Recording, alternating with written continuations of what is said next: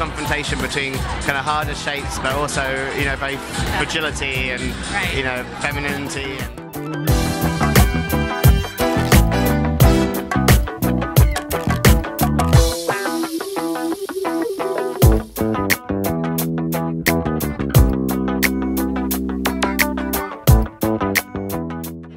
Sharper kind of architectural element mixed with something that's so sort of feminine, and having taken both these things and putting them together kind of creates something, you know, I think it's quite, you know, quite interesting.